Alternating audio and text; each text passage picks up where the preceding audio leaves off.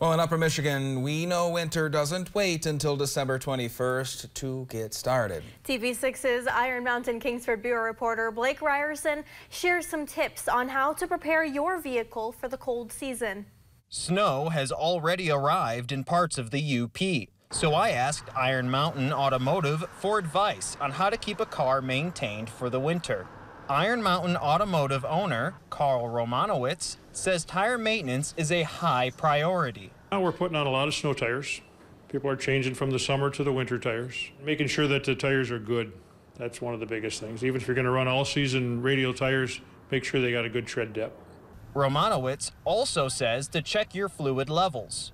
If your fluids are low under extreme temperatures, they could freeze and damage the vehicle. Make sure your windshield washer fluid is winter safe. Some fluids could freeze on your windshield or inside the reservoir. Your wipers could also need replacing, as the cold weather can damage regular wiper blades. Road salt can wear down the bottom of a car, possibly damaging the exhaust or brake systems. Romanowicz recommends washing your car to prevent buildup. There's lots of salt on the roads up here. It'd be a good idea to wash your car during the winter time, maybe once a month, just to try to get some of that off. Getting caught in the snow is always a possibility, so make sure you have an emergency kit in your vehicle. Blake Ryerson, TV6 News, Iron Mountain. Thank you, Blake.